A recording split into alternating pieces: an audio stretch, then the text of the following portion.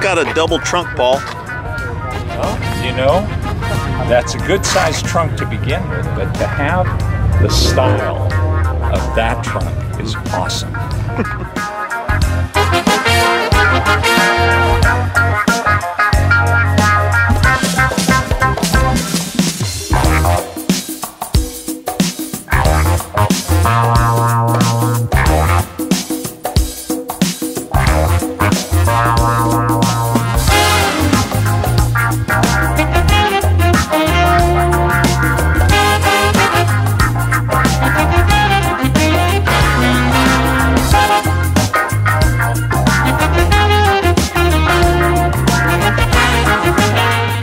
Supercar Sunday on a Sunday, and today it just happens to be Porsche day. Lots of 914s, GT2s, some nice stuff, including some cars with some good sized wings for that downforce that you need to have when you're hitting about 240 miles an hour, which is quite frequent here in LA.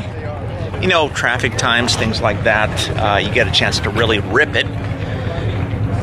No, not really.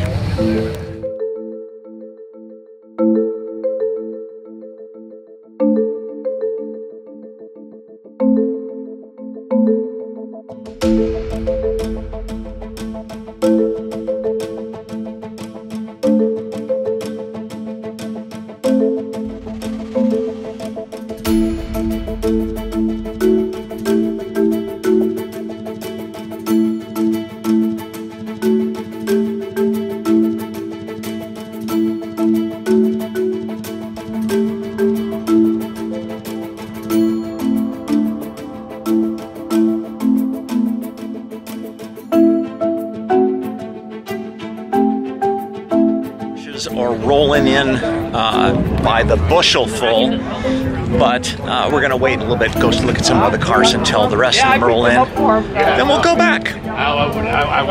Lots of nice classics.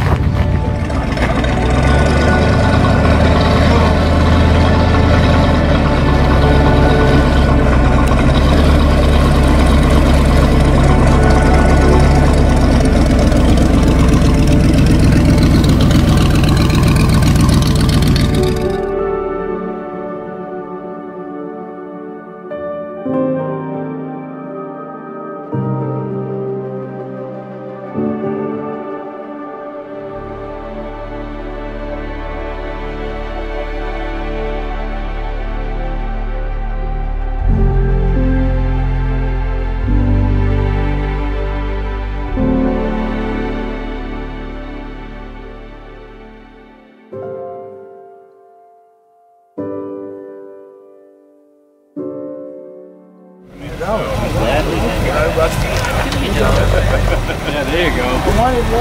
So,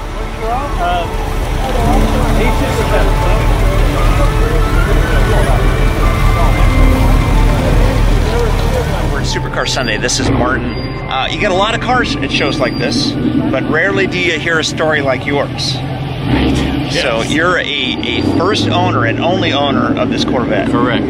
So tell me the story of this in about 30 seconds. Okay, well, I ordered a 1957 Corvette, but they went on strike, and it wasn't coming in. And I looked in the newspaper one day, and I saw a 58, and it had dual headlights. The 57 only had the single. Right. So I called up A.E. Nugent, and I said, hey, cancel my order. I don't want a one-year-old car that I'm paying as a new car. And what year was this? In 1957. Wow. And so he says, well, the first 58 that comes out is yours. He called me, this was in January, and I went down there and I took a look at it, and I says, okay, now it only has a 3-speed manual transmission, small engine, no air, no heater. And I said, I don't care, I want it. And I paid $3,400 for it, license and tax, and wow. That was it. I don't think you can get anything for $3,400 at all nowadays. No. Yeah, maybe a latte. That's about or it. a large television. Yeah, maybe. right. Incredible story, and I'm sure you've done a lot of shows with this car over the years. No, I have not. Really? No. Has it been garaged? Is it? Most of the time, Yeah. yes. Yeah. It only has, I just turned over 100,000 miles on it. Wow. Right now it's got 172 miles on it. Well, I appreciate you sharing it with everybody. Okay. Finally. Awesome. Thank you, man. Invariably at Supercar Sunday, I find lots of cool cars, but I only lose one person, and that's Paul Grisanti. I have no idea where he is. Looking for his hat at this point. I'm still trying to find Dustin's hat too, the orange hat, but I'll just keep walking around until I spot him.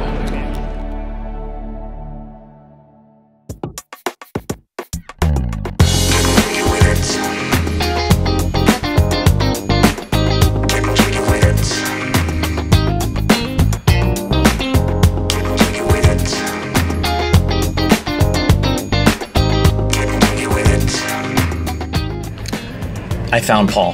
Hey. Yeah. Best car at Supercar Sunday today. What'd you like? Well, there was a 914 with a Subaru WRX turbocharged engine in it that was looking pretty sweet. That would have been fun to drive. There was a very nice stock 914-6, which also would be a fun car to drive. How many 914s were there? The guy said that, Steve said it was going to be about 80 of them pulling in. That's a lot. That's a lot, but I'm sure there's at least 60. So yeah, I think that's pretty much all of them that are left in the world. Maybe all of them that are left in LA County, but they have some sort of a gathering that they were at yesterday where they took an aerial photograph of them up on top of a mountain, and there were about 70, 80 cars in that picture. Nice idea. A droning 914. I have to remember that. Yeah, but then the owners of them would say, no, the exhaust note is not a drone.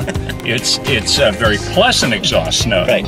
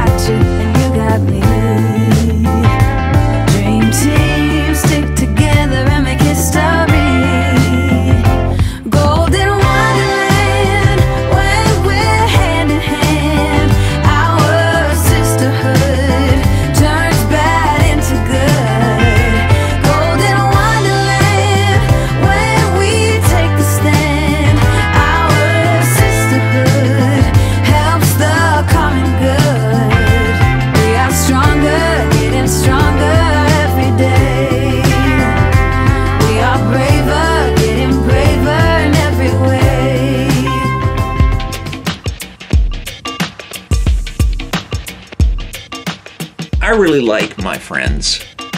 I know that sounds kind of weird because everybody really likes their friends, but what I really mean to say is I really appreciate my friends. I'm really, really grateful for the people that I hang out with. But the one thing that I like most about my friends, the particular type of people I hang out with, is those that really go extreme in the areas that they love. When you see Paul on the vlog here, what you see is a guy that's very funny, very normal, but what you don't see is the kind of career this guy has had. He and his wife Sarah have been realtors in Malibu for a very long time. I mean, like a really long time. But the reason that they're so successful in that is because they love it. They don't look at being a realtor as selling houses. They look at it as finding the right home for the right person. In much the same way that you would find the right person for the right kind of car. And it's always fun to go to car shows like this with people that are incredibly passionate. Success comes from intense focus. We've talked about this on Art Talk at 8 a.m. in the morning. I hope you'll join us for that. But I knew that Paul loved Porsches, and I figured he should go with me to this. And when you go to a show like Supercar Sunday, where there's lots of different stuff,